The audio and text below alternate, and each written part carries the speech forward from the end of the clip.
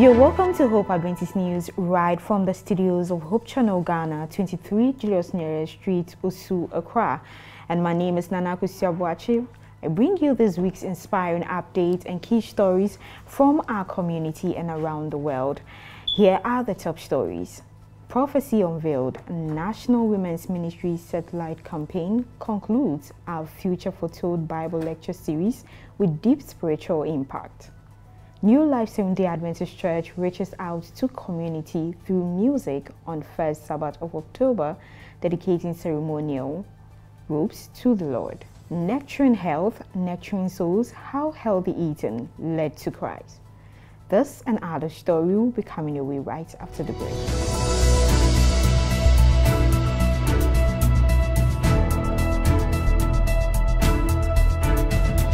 Welcome back now to our very first story. The Seventh-day Adventist Church, in collaboration with the Columbia Union Conference of the Seventh-day Adventist Church, has successfully concluded our Future Foretold Bible Lecture Series held from October 2nd to the 12th, 2024 at the Cape Coast Central Seventh-day Adventist Church in the Central Region.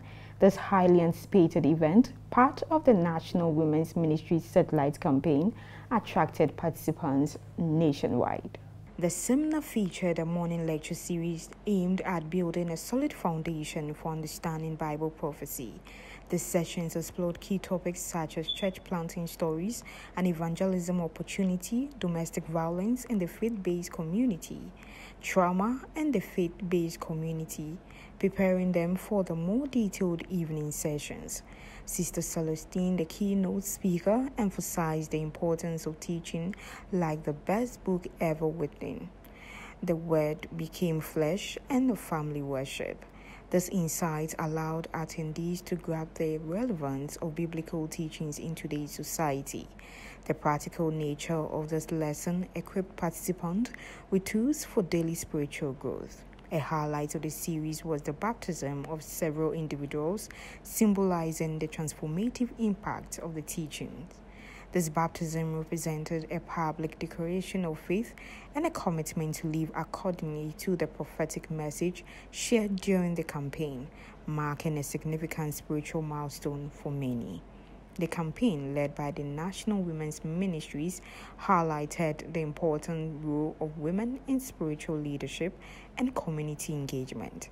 Through this initiative, the ministries empowered women and families to strengthen their faith whilst fostering a sense of community and spiritual growth among participants.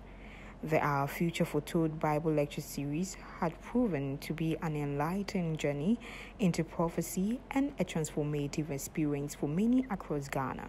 With lives touched and hearts changed, the event stood as a beacon of hope and spiritual guidance in uncertain times. During an interview with the treasurer of the Columbian Union, Pastor Emmanuel Asiedu, and some Indian surgeons who participated in Ghana's free cataract surgery initiative, shared their insight and experience. They expressed their commitment to providing quality eye care and were deeply moved by their work impact on restoring sight to those in need. I would like to praise the Lord for bringing us here to Cape Coast. We came from Columbia Union, and Columbia Union, we believe in God's commission given to us to come to the whole world. And so we came with evangelists, and we also came with a medical team. In 2018, I went to India, and I saw Dr. Jacob, the main surgeon.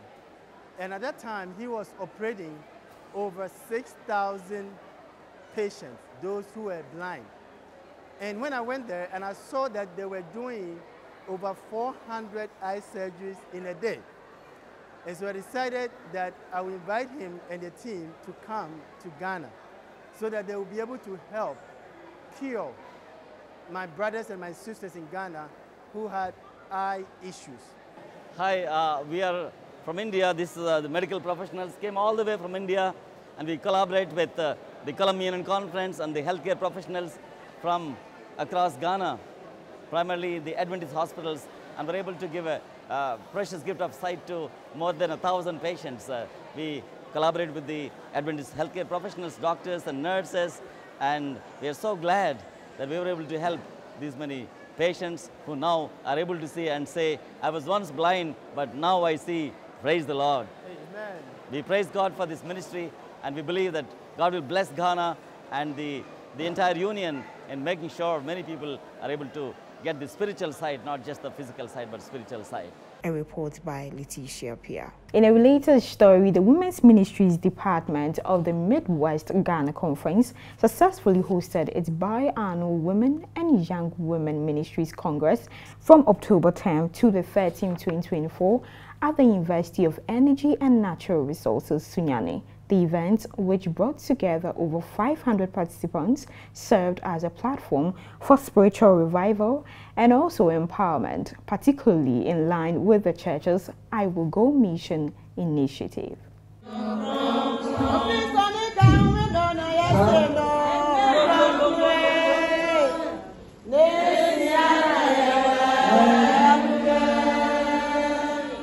The Congress, under the theme Empowered for Mission, I Will Go, provided opportunities for women to deepen their faith, share testimonies, and strengthen their commitment to the Adventist mission.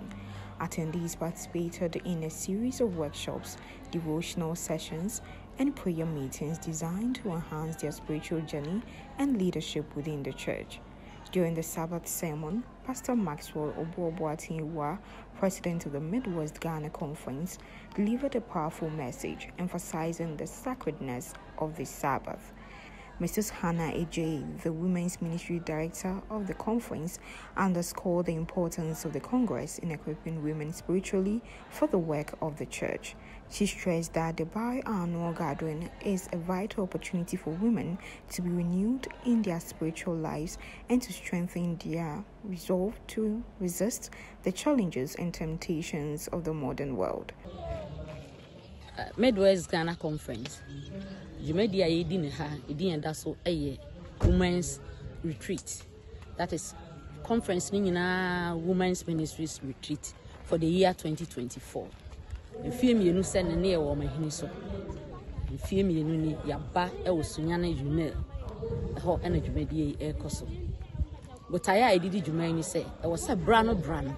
Emma yagia tumi se ye beko edi nyame asem beko e wo asetrem abrabom kasem adoyem ayonkofem awariem abatetiem no ye hia na brano ye tretre ye ho ye tretre ye ho eniema said ye be ye hye be ye nam ne yemfa sekan wuye enko afuom na ye sekan no be ye nam na ye twa etimi atwa ne yie nunti ene ye ba be hia esan se yenim se obonefo no e wo niema bebra wato agu wiase na da ode e haye nunti da biara ye tie niema ne nsem foforo no Utayane ne se ya me ye ho ya mfa ye ho amaruade na ase ametrasia anhwe ana de ekura ye numpo ye rafi ana free ensem. Testimonies from several participants reflected the profound impact the Congress had on their spiritual lives. Many reported a renewed sense of purpose and a deeper commitment to the Adventist mission, pledging to carry the I Will Go message into their homes, churches, and communities. Shimpa the mission say Mamisi a bayano a mamma yetimian jumedie aye no asafimu bia ye biano yahokeka wo Kristo no aye she na ye nam anti ema manage pa na de ema manage pa so ene say na kama ye ni chefa wo Kristo no ya kama ehye first no ya kama ehye na so mamisi no amama yenso ya sebi ya pagya ye ayetimi ka bibia wo Kristo mu ayen moye ho abomfia. The event ended with a prayer sessions with many women vowing to implement what they had learned, making a collective commitment to uphold Adventist values and be agents of change in their spheres of influence. The Women's Ministries Congress continues to be a pivotal event in the life of the church, shaping women into leaders and active participants in the mission to spread the gospel and foster spiritual growth within the families and communities. A report by Benjamin Jamara, Sunyane. Let's go for a quick break. We'll be back with the rest story.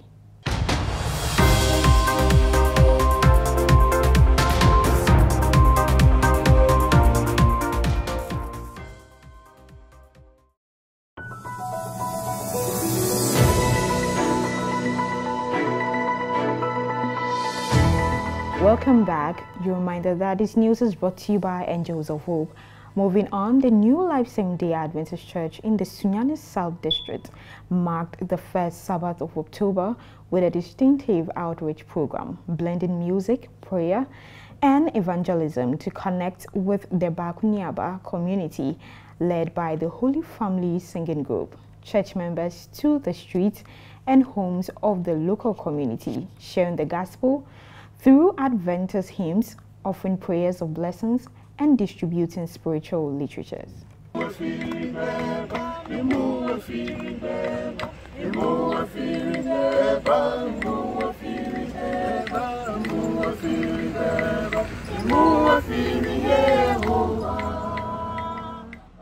The outreach effort was part of the church's broader mission to engage the community and spread the message of hope in Christ. As the harmonious voices of the Holy Family Singing Group echoed through the neighborhood, many residents paused from their daily activities to listen, creating a warm and receptive atmosphere. Church members interacted with individuals and families, offering encouragement and spiritual support, whilst the religious literature distributed focused on key Adventist beliefs and the importance of a personal relationship with God. In an interview with Hope Adventist News, Elder Samuel Tekpo, leader and founder of the Holy Family Singing Group, shared the vision behind this initiative. He revealed that the outreach program is set to become a regular monthly activity with the goal of involving the entire church in using music and prayer as tools for reaching souls in the community. Family, I want new life as a fumu.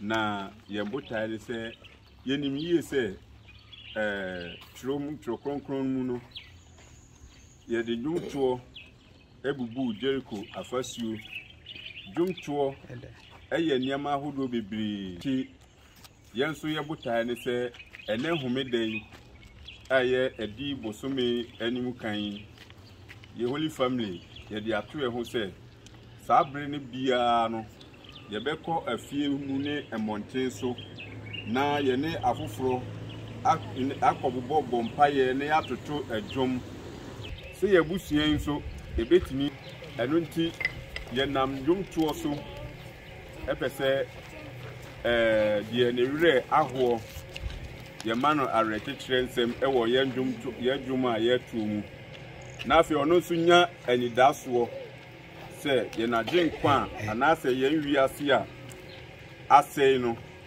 ye wani daso bia ye nyankopon obesan aba na waba be fayen ame akodida ensada. The church leadership echoed Elder Tepo's sentiments, emphasizing the importance of personal outreach as part of the church's mission. Pastor Imanoke Owusu, the church pastor, highlighted the significance of taking the gospel beyond the walls of the church and into the streets where people live and work. He commended the Holy Family Singing Group for their dedication and urged the entire congregation to participate in future outreach programs, stressing the need for every member to play a role in fulfilling the Great Commission. As the first Sabbath outreach concluded, plans were already underway for the next month activity, with the hope that even more members of the New Life Church will join in the ongoing evangelistic effort. The initiative is expected to grow, incorporating additional elements such as Bible studies and health screenings in future programs to meet both the spiritual and physical needs of the community. A report by Benjamin Jamura, Midwest Ghana Conference, Sunyani. Now to our feature story for this week. Christ's method of ministry is being demonstrated throughout the North American division. Let's take a look at how adopting healthy eating habits helped bring a soul to Christ. Chinu would have never guessed that a conversation about organic tomatoes would lead him and his family to the Adventist faith. He met a Seventh-day Adventist at his job, and they often ate lunch together. His new friend noticed that every time they went out to eat, Chinu threw his tomatoes to the side. So he began talking to him about the value of nutrition and health. I just lost my best friend, was just in a really tough place. Health-wise, I was just in a terrible condition. And that's when I had met one of my very good friends today, and he shared with me the health message. It wasn't long before Chinu was studying about health and the Sabbath. His family began keeping the Sabbath by going on walks and having worship in nature. They did this every week. Hickory, North Carolina was once a textile town that developed a large immigrant community who came to work. One of the largest groups was the Hmong from Southeast Asia.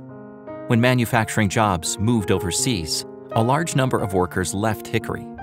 However, the Hmong population stayed. The Hickory Korean Adventist Church's numbers had dwindled. The few members left noticed their Hmong neighbors and decided to plant a church. Their goal was to eventually give their space to a future Hmong congregation. As I was in between jobs, I was doing interpreting on the side. I received a phone call one day from a pastor at the Korean SDA Church in Hickory asking for a Hmong interpreter to teach them how to speak Hmong. So Chinu's family attended an Adventist church for the first time. It just felt like a breath of fresh air. It just felt like just this immense pressure just taken off of, it was like my spirit felt so free that first time that we were able to worship. Even just the Korean church members that were there, their character, it actually reflected Christ because they were so friendly and so kind and welcoming that we just felt like we belonged there. And it just felt like it was right. It was where our family needed to be. The family had always been active members of another church. They continued to attend both churches for a while. Eventually, Chinu and Gina were overwhelmed. We had a lot of connection, a lot of friends, and we were leaders of a small group, and we didn't want to just leave them behind. Chinu and Gina earnestly asked God to reveal where they should be.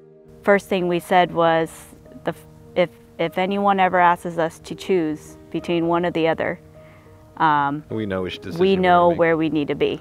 The next day, their former pastor asked them to hurry up and come back full-time to the church. And we kind of just looked at each other and said, thank you, God, for the answer. Yes. The Korean elders believe God is calling them to help plant a Hmong congregation, and they are committed to supporting in any way possible. Church elder Daniel Kim, a recently retired electrical engineer, and his wife Myung have moved away to Georgia to care for her parents. But they drive 6 to 7 hours round trip every Sabbath to support the Hmong church plant. We feel like a part of something important. So because of that sense of mission that we have, the vision that we have, the goal that we have, so because of that, we don't feel like, it's a long drive or hard drive.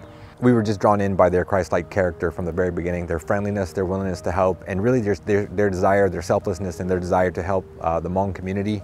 And I think for us, that passion is very contagious. And for us, being Hmong, of course, there's just a big burden, a big responsibility we feel to share the good news with those around us that haven't heard the message. All of Chinu and Gina's kids play a role in the church. From helping teach the children's Sabbath school to running the audiovisual system, everyone is involved. Even Cadence, the youngest, turns the lights off to watch Mission Spotlights and back on afterward. There is still much to do for this Hmong church plant in Hickory. We invite you to pray as the work continues. One thing to pray is really for to really come to know who God is, who a loving God and a merciful God, and God that is willing to heal, not only physically, but spiritually. Thank you for supporting Mission and planting churches around the world.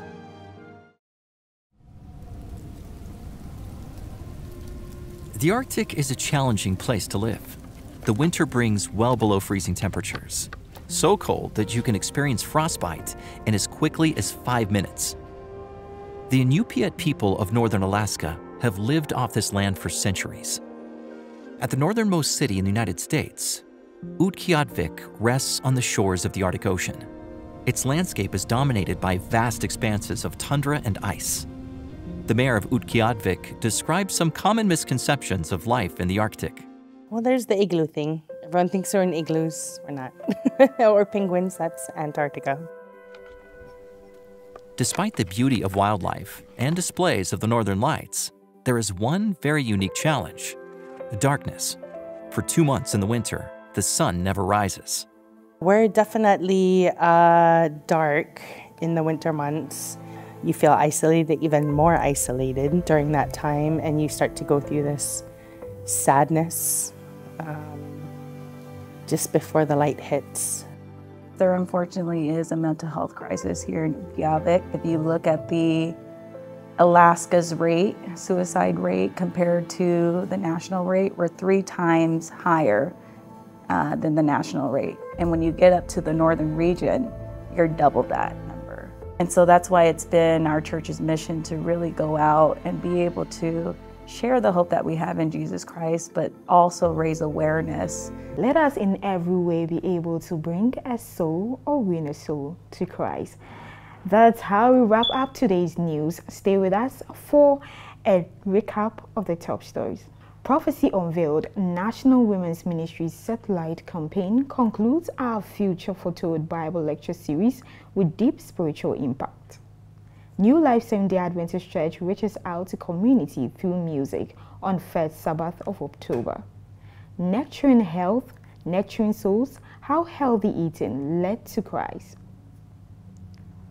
Hope Adventist News is brought to you by Angels of Hope. I will go. You can equally go by being part of the Angels of Hope Club in spreading the word of God. All you need is just dial *928*32*104# on your phone and follow the prompt. You can equally send your donations to Hope Channel Momo account number 024919303. You can watch Hope Adventist News and all other uplifting programs on our social media handles. On YouTube is Hope Channel Ghana and Facebook is Hope TV Ghana. Remember, you can also reach us on our WhatsApp line 0559680066 or our email address hopetvghana@gmail.com. Thanks for joining us as we begin a new week. Remember, with Jesus in the boat, there's no need to fear the storm. My name is Nana Kusiobuachi, and have a good night.